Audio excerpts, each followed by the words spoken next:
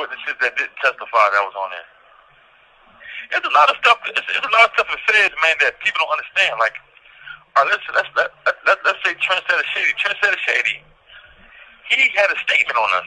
Like, he really had a fucking. He wrote a statement on us. He did an interview on us. Like, he told on us. You know what I'm saying? So what happened was, since they wasn't going to use him at our trial, they took out for your discovery, your discovery is like your evidence in your case. They give them to you, right? But they take them back every day. You know what I'm saying? They give them to you on disc.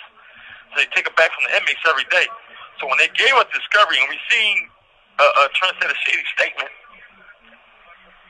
the DA rushed over to the jail and took all our discs from us, so they could take his statement off of it, so nobody can't copy it or nothing. You know what I'm saying? Okay.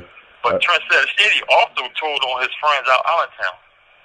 That's crazy. But in the page, they got a lot of shit redacted, so he used that. Like, see, they got this crossed out, they got that crossed out. That's how they made it up. That boy lying. That boy got a statement on us, ain't got a statement on them. Yep. So yeah, you know that. This call is from a federal.